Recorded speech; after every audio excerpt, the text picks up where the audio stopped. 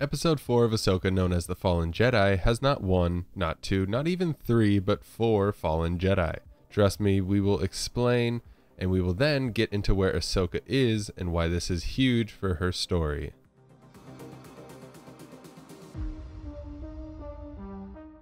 Alright, can I start by saying that this is probably one of my favorite live-action episodes of a Star Wars series. I said it, you can disagree if you like, but you're wrong. Also, spoilers ahead if that wasn't clear. Now, this episode is titled Fallen Jedi, which gives us four fallen Jedi, in a way. Number 1, Baylan Skoll, who fell from his ways as a Jedi post-Order 66, even making mention that he has lost faith a long time ago. The next being Sabine, who isn't quite a Jedi yet, but she does give in to the villains and a selfish hope to find her long-lost friend. Which I gotta say completely blindsided me. I was not expecting her to turn like that. One of the most important ideologies of a Jedi is selflessness, and yet she chose the path of selfishness. I can't blame her considering her past, but it still hurts. Maybe she thought she had nothing to lose after Ahsoka fell. Which leads me into my third fallen Jedi, Ahsoka, who didn't just leave the Jedi Order, but literally fell in this episode. And as far as we know, possibly died again. But we'll get into that because she links up with another fallen Jedi, also known as Anakin Skywalker. These two awesome characters and where they are going is going to be the primary focus of this video. So let's start. Where are they? They are within the cosmic force itself, a realm known as the world between worlds. This exact place is somewhat vague. Our first experience into this realm was in Rebels, with Sabine and Ezra unlocking an ancient gateway into the world between worlds. This gate was discovered by Imperial forces and uncovered, which revealed artwork of the Mortis gods, which are known as the Ones, and in my opinion equate to what Legends calls Celestials. Now the Ones were introduced back in the Clone Wars with Anakin, Obi-Wan, and Ahsoka discovering Mortis, or more likely that Mortis found them. Anakin is the main focus, of course, as the father who maintains balance is growing weak and can no longer contain his son who embodies the dark side. Basically, to give you the quick rundown, things go bad and the son attempts to leave Mortis and wreak havoc across the galaxy, even making aims to destroy the Sith and Jedi. Eventually the daughter dies protecting the father, and the son is killed along with the father in a self-sacrifice that the father deems necessary after failing to control the power of his children. What's most important to this arc in relation to this Ahsoka episode is that Ahsoka is near death after being possessed by the son. She is then brought back to life through the powers of the daughter as she lays dying from a mortal wound inflicted by her brother. This then leads Ahsoka to always be accompanied by what's known as the Morai. This adorable convert is considered to be the spiritual tie between Ahsoka and the daughter. Now this is where things get a little nuts, so put on your tinfoil hats because we're going deep into theories and speculation territory. Remember the end of Rebels with Ahsoka standing by her T6 shuttle and Sabine suited up?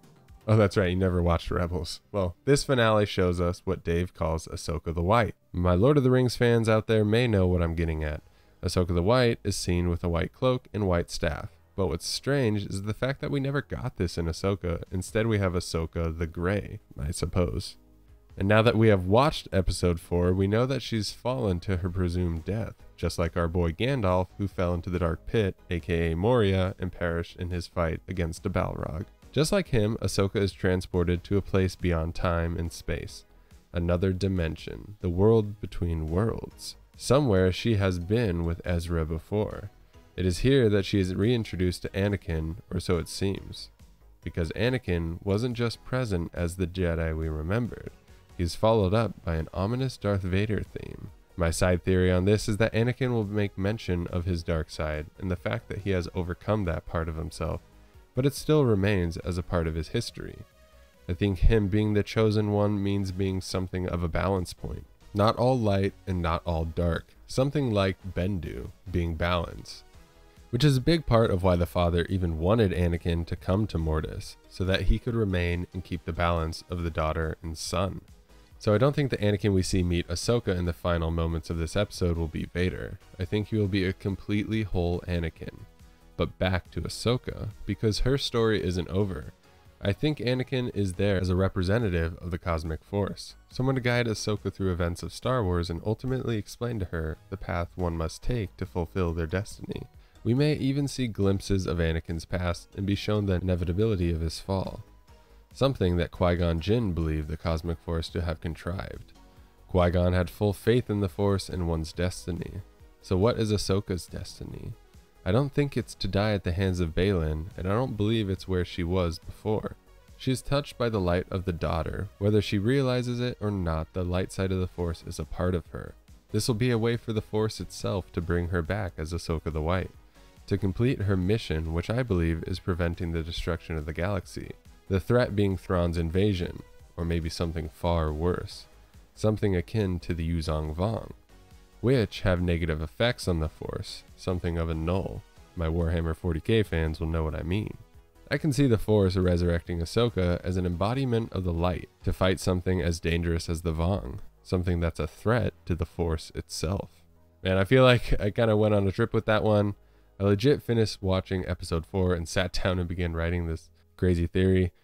I'll summarize it here to make it clear for those that may be lost from all that rambling. Basically, Ahsoka is in the world between worlds, the realm of the cosmic force. She is going to be guided by Anakin through moments in time, giving her one final lesson as her master. The force is going to resurrect her as an avatar of the light side of the force. She will then return Ahsoka the White, which bears a resemblance to Gandalf in his return as Gandalf the White. She will complete her task preventing the invasion of the galaxy and its subsequent destruction at the hands of Thrawn, or maybe the Yuzong Vong.